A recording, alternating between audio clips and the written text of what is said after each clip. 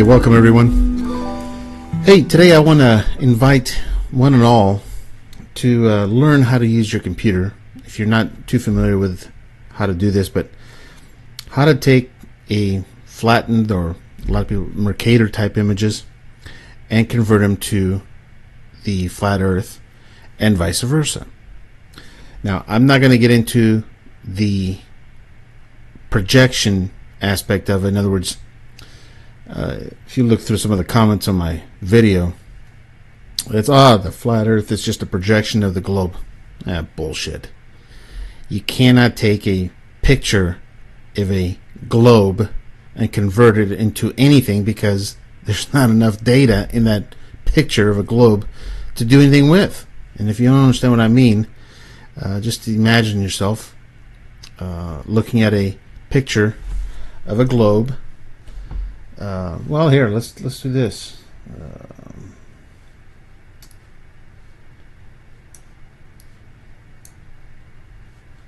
Let's put globe.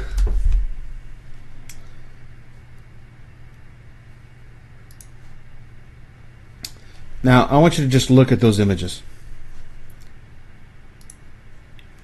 If you look at any one of those images, half of the data for the quote-unquote globe is missing.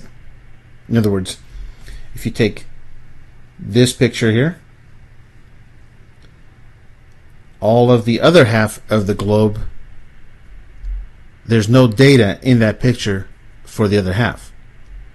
So therefore, you cannot make a projection of the entire quote-unquote globe if you only have half the data. Okay, this is why they use the Mercator projection, and I use that term very loosely. Okay, Mercator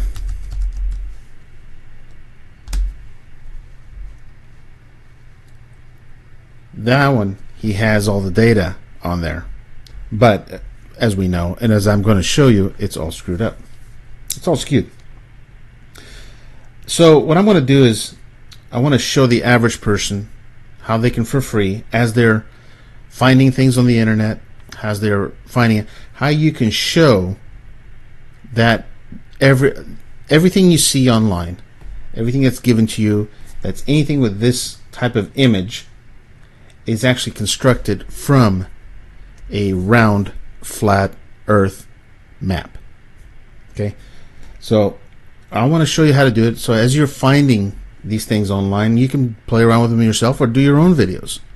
What I'm going to do is I want to show you how to do that. And now, I'm not a professional, okay, but I did stay at the Holiday Inn last night. But you're going to need a program called GIMP. Now, GIMP is completely free, and it works on Windows, Mac, and my favorite, Linux. So all you have to do is go to gimp.org and go to download, and download your program. If you have Windows, OS 10, of course Linux, if you're using Linux, just download it from your repository, whoever it happens to be. So now, once you have the program,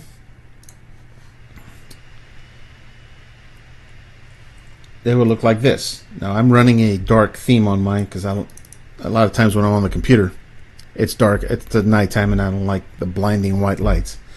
So I have it on a dark theme, but yours might be white. But the first thing you want to do is go to Windows and check off where it says single window mode. It's the easiest one to use. If you uncheck it, this is what it looks like. You got this piece on one side, you've got this on another side. You can zigzag them around, do whatever you want. Personally, I like the single window mode. Okay, now let me minimize that for a little bit here. So then you can start playing around with some files. Now I'm going to start with the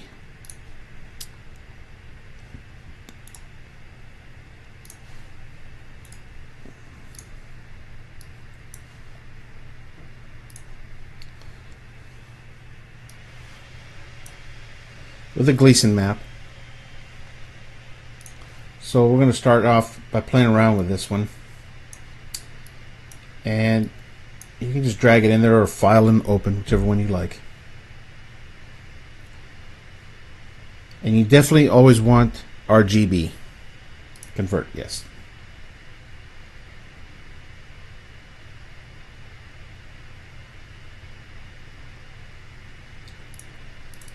Now this is the original file. It's 33 megabytes, so that it's a little large to play with. But I'm going to show you how they were able to convert this. And I've showed this before, but we're going to play around with it a little bit more. Whoa, that's a little too much.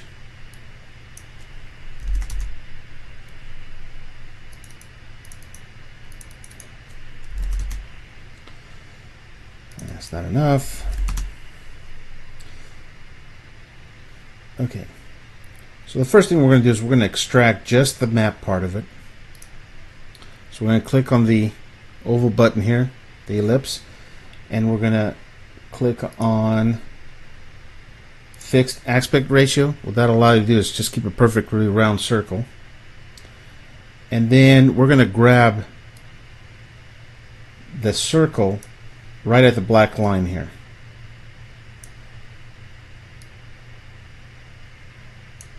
You got to play around with the edges to get them just perfect. You'll get to play around with it and see how it all works. That's close enough for government work. So we go to Edit, Copy, go to New. Just a little window pop up here. Hit OK. I know it's a big size file. So then you go to Edit, Paste. And then the important part is auto crop the image. Okay, so now what we have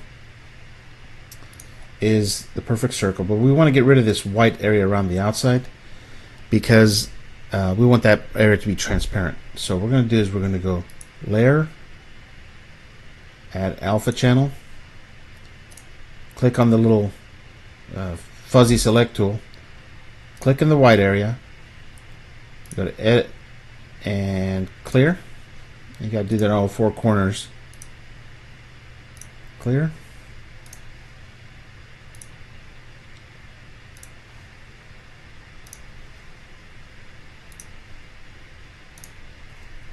All right. So now we have a map that's ready to go. Let's go 15%, maybe 20. Now here's the tool you want is distorts and polar coordinates. Now if this is grayed out, that means that your image is not in RGB. It might be in grayscale or some other format. Just make sure RGB is selected. You'll be fine. Go to Filters, Distort, Polar Coordinates.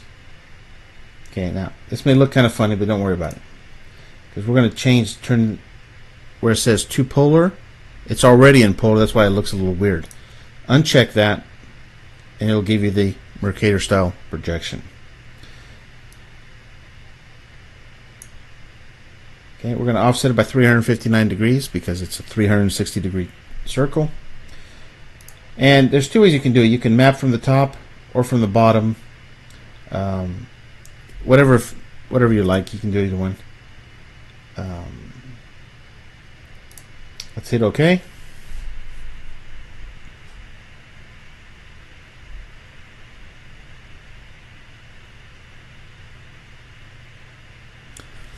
Again, I probably could have used a smaller file. I should have. So you notice that it automatically turns this into a perfectly square map. Now if you look at the shapes of these, that probably looks a little familiar to you. That's because, let's see if we can find here.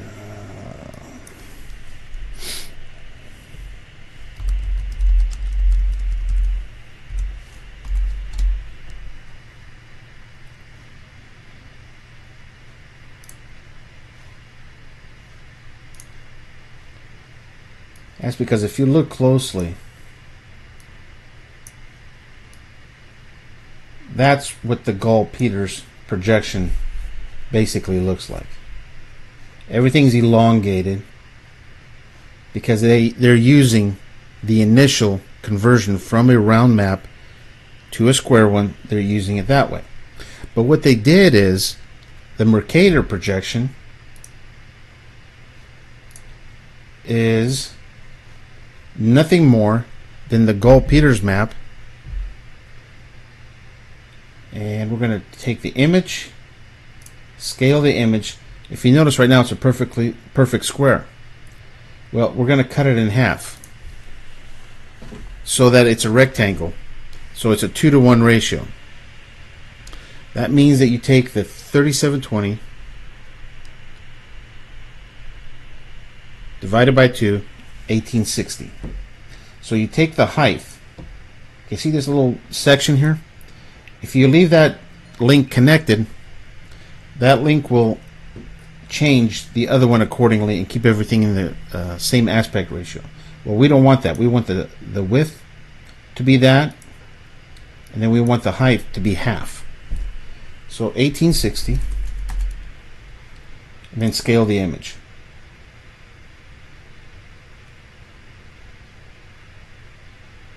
Okay, and that is your Mercator projection.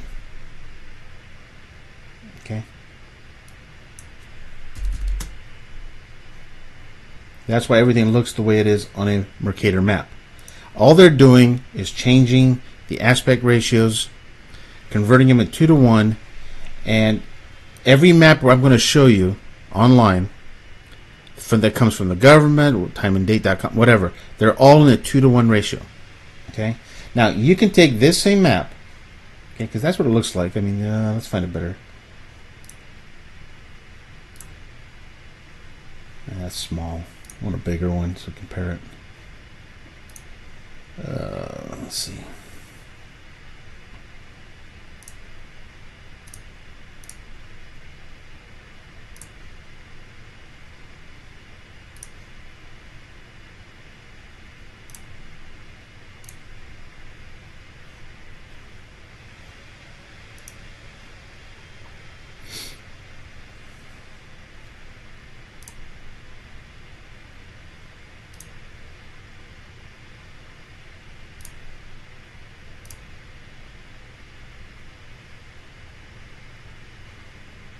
Okay, so I could have offset this one so the positions were a little bit different, but you get the idea where Russia's not cut in half.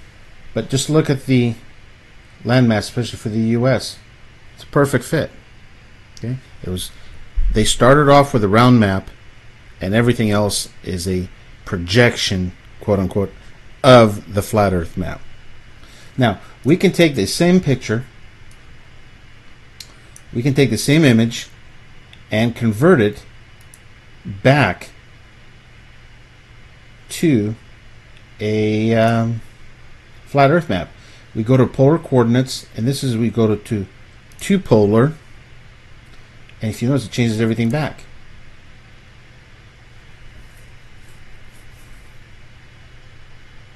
And we're back to where we started from. Now you notice I didn't have to make the image square again. That's because the distorts filter automatically turns the image square and then converts it into the polar regions. So that is how the flat Earth map was converted to everything else. So that means that we can take all sorts of other maps. So let's take let's see. Oh, I know. Let's do timeanddate.com. One I've done before. So you go to time zones. Actually,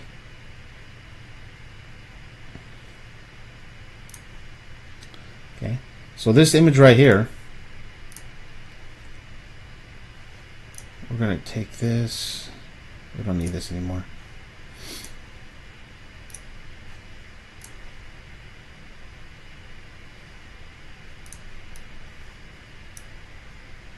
Okay. Now I just dragged it in there, but if you have to, you save the file to your desktop, but I just dragged it in there. And now you can take the distorts, polar coordinates, 359, everything back, Boom. And there's your map. Now you can image, auto crop, filter, let's do tools, transform, rotate, and just drag that thing around any way, shape, or form you want. That's more like the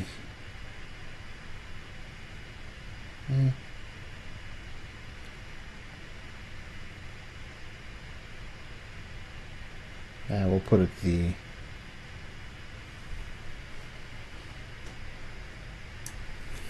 just hit enter and you reposition it. So now you see how the sun is right there. You have all the images. This is where I got most of the data for the video, sun, moon, and day and night. Except I heavily modified the grids and everything else on there. But you can see this, it always maps exactly to the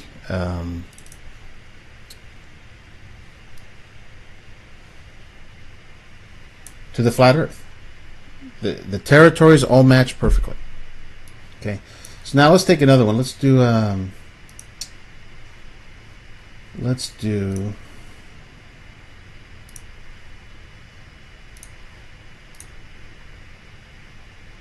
time zones.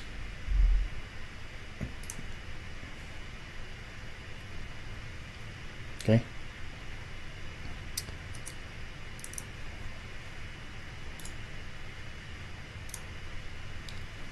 Okay, well, we can't save that image directly, but there's ways we can do it. So we could actually crop it. So let's see here. So you can screenshot the image. And let's see, we're going to go down here to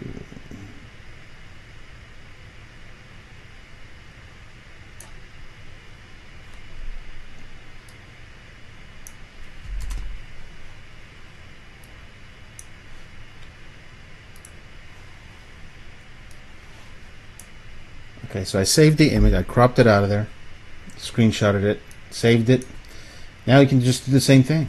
Go to filters, distorts, polar coordinates, and then here's your time zones.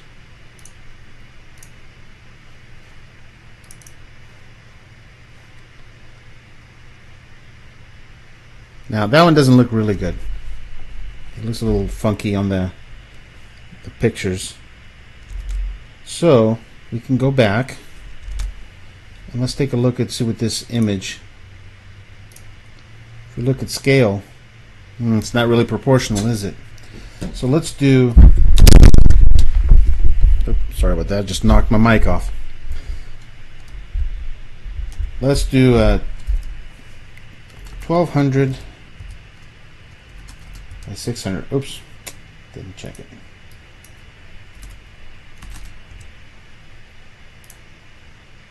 Okay.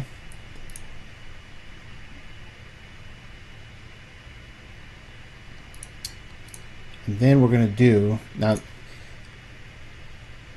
we're missing some, if you notice on here there's no Antarctica.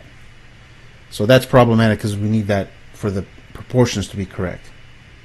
So there's a little trick to that. We're going to go to layer, scale the layer only, and let's go 1250. Yeah, proportional. So now what I did is I made the layer that sits in a little bit bigger to kind of oh, that's not going to work either.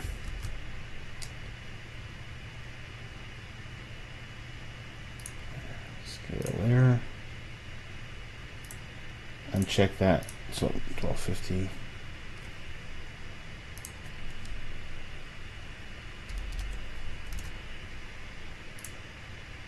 Alright, so what I did is I added more space on top and bottom to compensate for the fact we don't have the Arctics on there.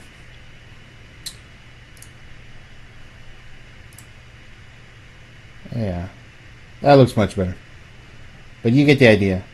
That's not a very good image part of it, but the land masses are all in the same place they're supposed to be. But let's see if we can find a better one. That image is a little blurry.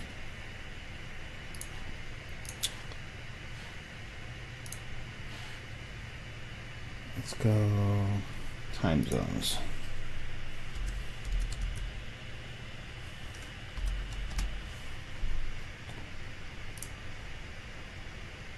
Oh, here's a good image.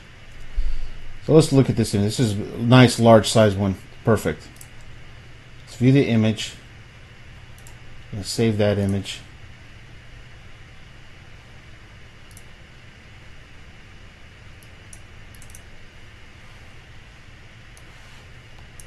So now we have an image right here.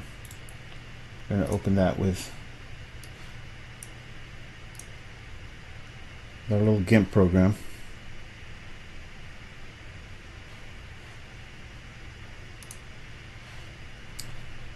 Okay, so we're going to close. Now, actually, I want to leave that one there so you can compare the difference. So that one's there. So now let's take this one, but we have to get rid of this tab up here. So I need to be able to. Oops, too much.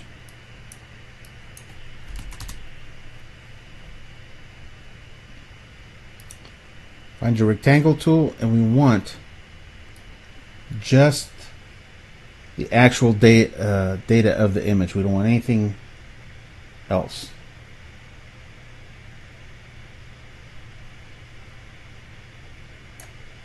Okay, so we selected that, edit, copy, file new, and then paste that in there.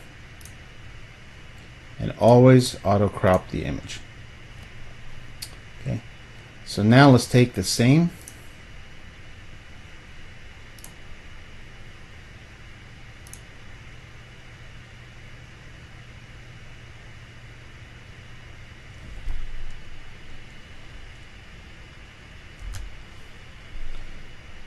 go filters,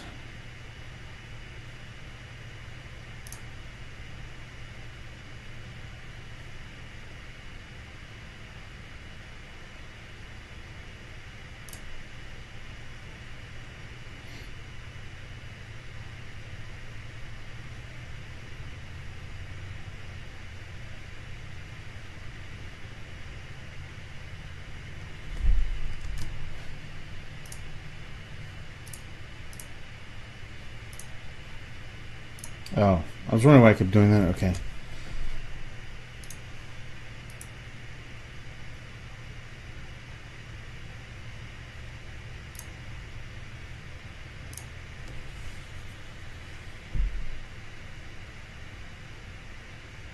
Okay.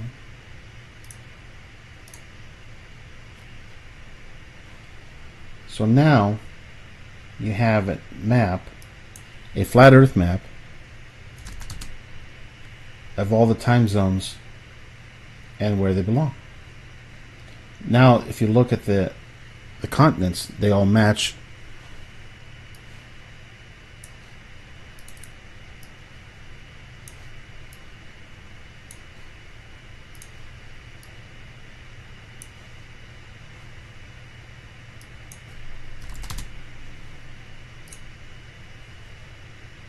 Let's rotate those out so we can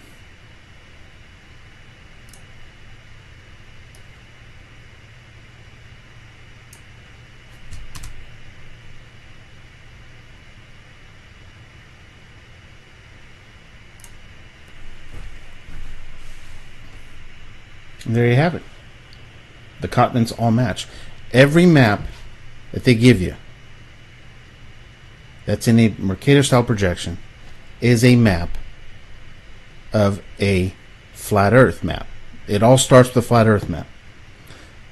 Now, I know the globe heads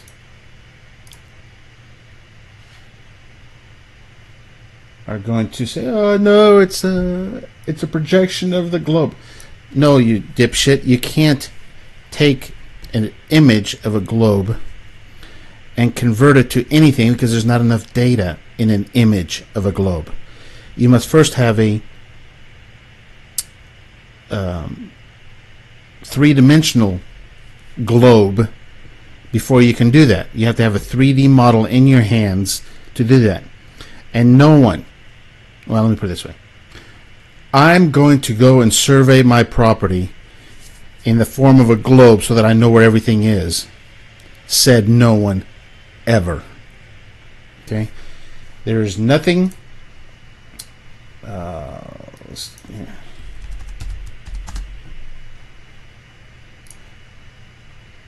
Okay? When you look at a picture of a globe, only half of the data is there. The other half is missing. You don't know what's in there. All you have is a flat disk. So you cannot convert a flat disk globe into anything other than toilet paper. Okay? You have to have either a round, flat map or a square map to do anything with, because only those two forms have all of the data in there. Okay, so you can't do anything with a globe map. A globe map is bullshit. The other thing is that in most of these programs, I'm pretty sure that Adobe Photoshop's the same way, but you cannot, once you create a globe out of an image, you cannot convert it back. So for instance, I can take this image here,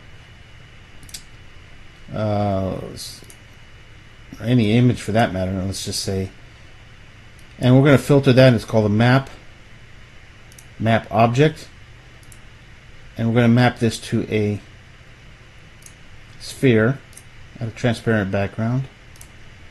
And let's see, oh, I got to do that. Yeah, first, you can't do a sphere from a flat Earth map, by the way. I forgot about that. Take this.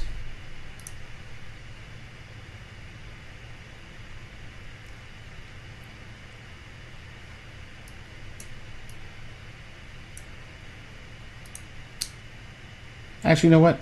I take that back. I'm going to use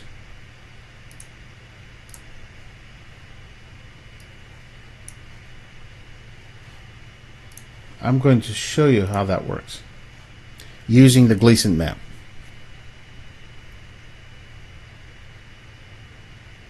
Okay, so we're going to go through this one more time here, but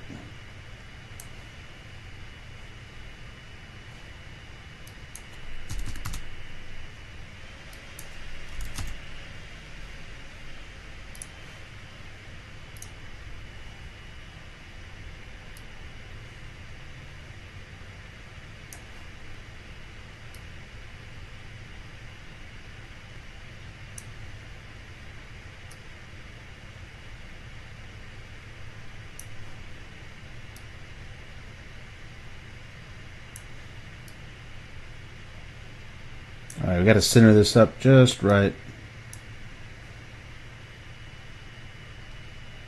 Okay, I think that might be close enough for government work.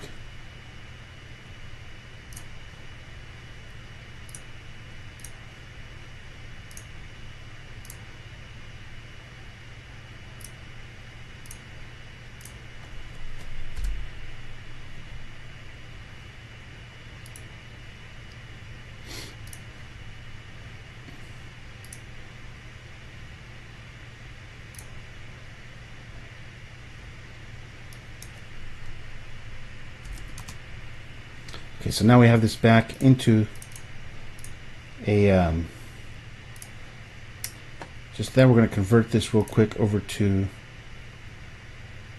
polar coordinates.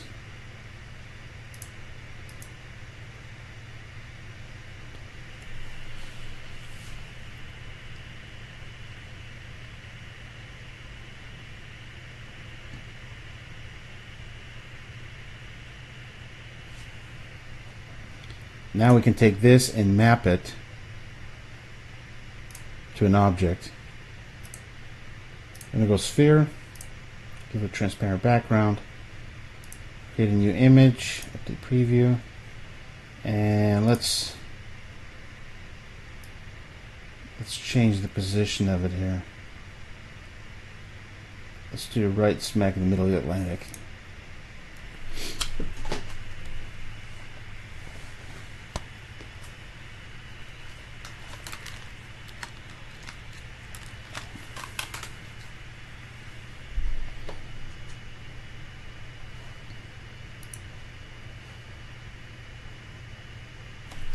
Sorry about that. I should have used a smaller file size.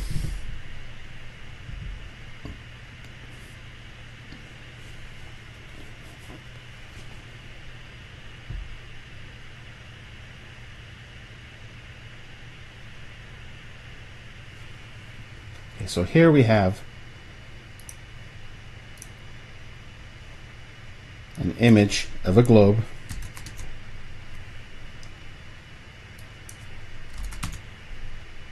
Okay, so I'm going to save this image.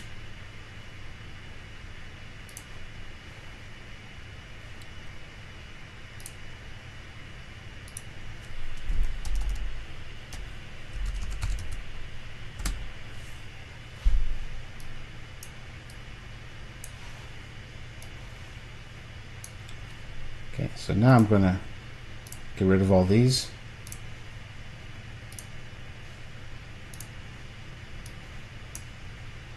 So now I have the image imported. It's just the image of the globe. We have a globe. So now let's try to do some distorts on it.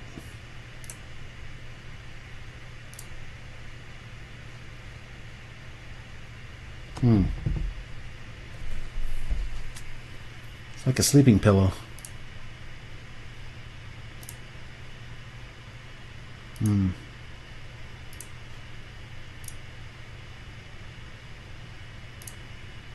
Now let's try it and see what happens. We can always undo it. Yep, there it is. All right, let's try to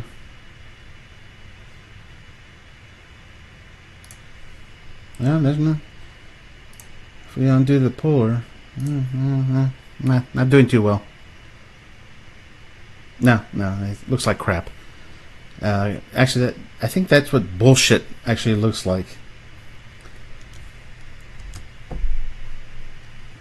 Okay, and so many of our flat Earth shills that are roaming the cyber highways come to all the flat Earth websites and say, "Oh, the Gleason map has nothing to projection." No, this is why. This map, this image, does not have all the data to create you can't do anything with it other than wipe your ass with it. That's all it's good for. There's no data there. It's fake.